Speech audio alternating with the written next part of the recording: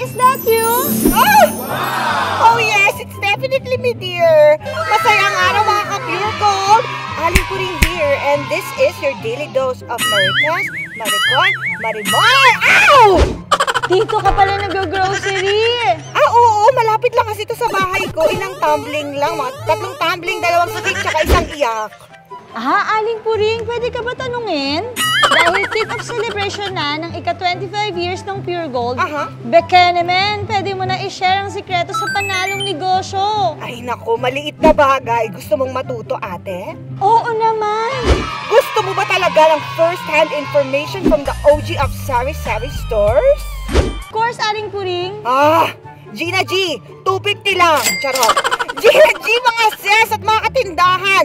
Let the tindahan session begin! Tara na mga ka-Puregold! Tara na, simulan na natin! Buhay negosyo palangkuin kasama ang tindahan ni Aling Puring. Mga ka-Puregold, let me introduce you to my Panalo crash course of Sari-Sari Store 101. Ang tatalakayin ko for today's class ay bakit Sari-Sari Store ang ating pambansang negosyo? So bakit nga ba Sari-Sari Store, AP? Ay, well naman, A to the P na pala ako ngayon.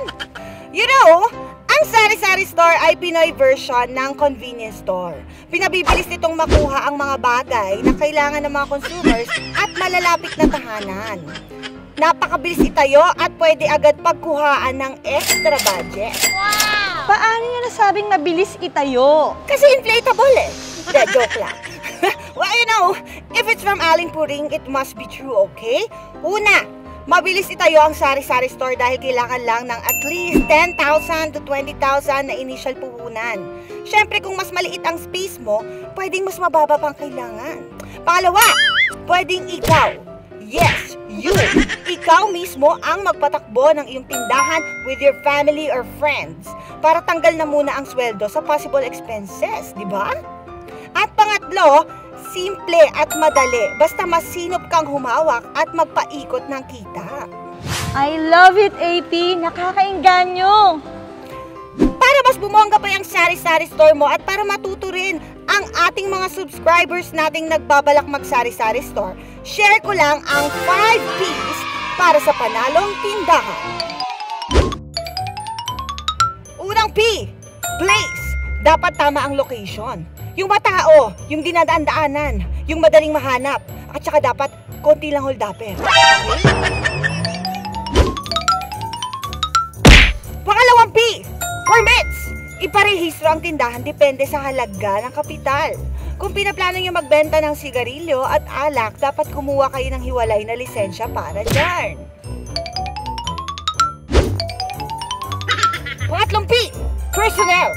Pag nag-uumpisa, pwede namang kayo-kayo muna magkakamag-anak kung mga kasama mo sa bahay ang tumao sa tindahan para hindi na mabawasan ng inisyal na kapital. Wow! Pangapat na P, products! Obserbahan mo kung anong lagi binibili o kung anong pinakakailangan ng iyong mga customers. Like this, and this. Oh, and that! And this one! Ang panglima at panghuling P, pagkukuha na ng paninda. Aba, syempre, sa Puregold na yan. Praktikal at sobrang ekonomikal. O, diba? Yan ang ating 5 P's para sa panalong tindahan. Noted yan, AP. Salamat, ang dami kong learnings. Sige na, ate. P, punch mo na yan. Ano namang mga must-have mo pag nag-grocery ka? Ay, naku, dapat kumpleto ang assortment mo na mabibiling produkto, kagaya ng kape! Noodles! Snacks! Panlaba! Alak! At iba pa.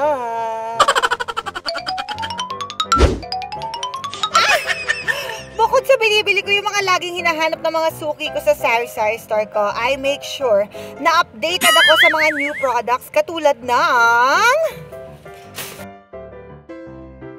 Come here. Come on.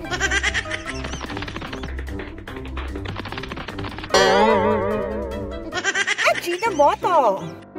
Pampasarap talaga sa mga lutuin at alam nyo ba, environmental friendly itong ajinomoto. May lilamnam na ang luto mo, makakatulong ka pa sa pag-reduce ng plastic waste kasi it is made out of paper packaging to help lessen the negative environment impact. O, di ba? Huwag tayo. Let's go! Isisingit ko na rin. Naku, may Walastic Grocery Days na ang Puregold. Ibig sabihin, every Monday and Wednesday ay walang plastic sa lahat ng Puregold store. Kaya make sure to bring your own. Eto ba? Wow! Okay, let's go!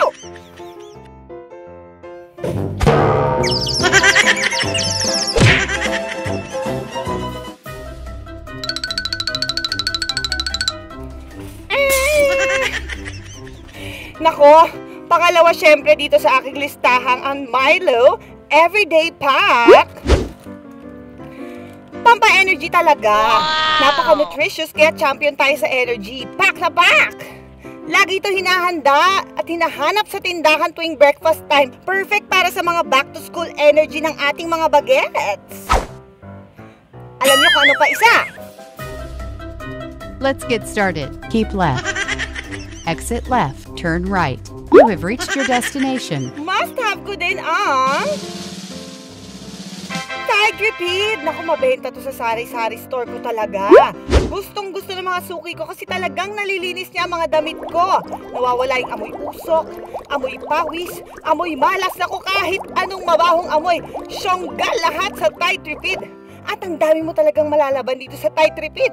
Nakakatripid talaga.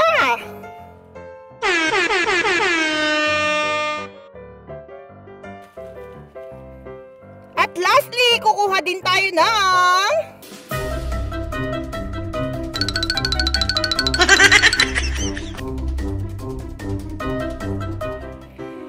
Chill Spike Spirit. Ang chill numan talaga, alam mo, itong Chill Spike Spirit ay made with 5% double distilled alcohol at hindi to nakakataba kasi no artificial sweetener to. Made with real fruit extract and walang fat content. O diba? Walang drama. Chill naman na. Sexy ba?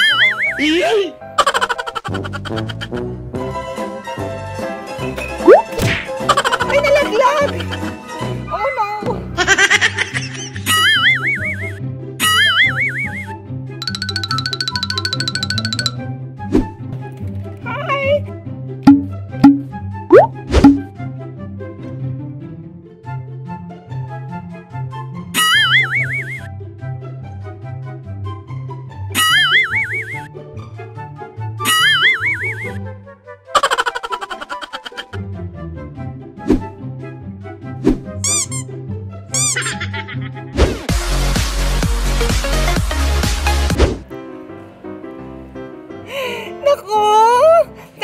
Ng episode natin today. Ikaw, gusto mo ba maging guest sa susunod na vlog? At makasali sa isang panalo and exciting challenge? Naku, i-comment nyo na kung saang Puregold kayo madalas bumili with the hashtag for the Aling Puring Vlogs. Comment below! Naku, dito natatapos ang always panalo masayang araw vlog natin.